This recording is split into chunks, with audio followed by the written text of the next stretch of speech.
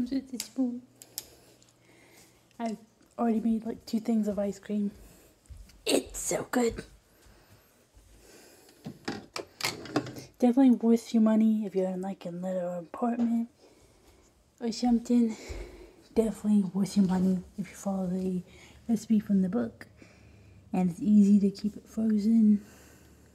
But yeah, if you follow it, that's the ice cream right there. And I have more right there.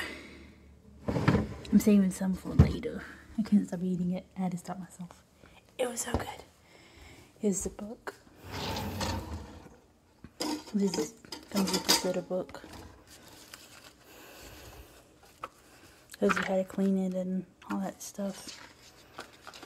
I have another thing of ice cream I'm going to be making because I'm going to see if I can make it dairy free.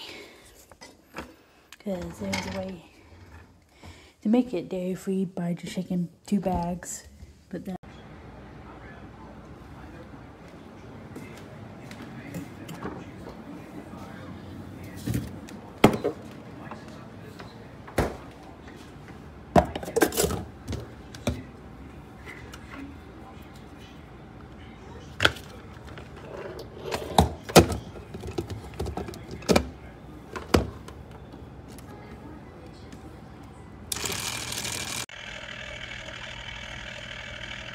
I'm making my homemade yogurt, frozen yogurt.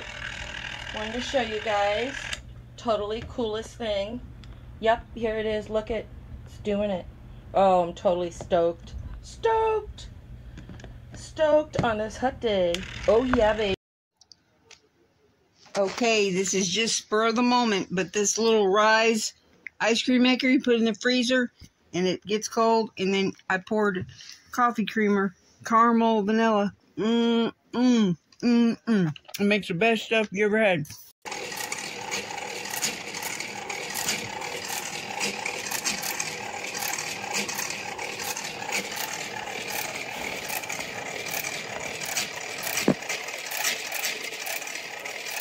So this is me talking normally for volume reference, and this is how loud this ice cream blender is.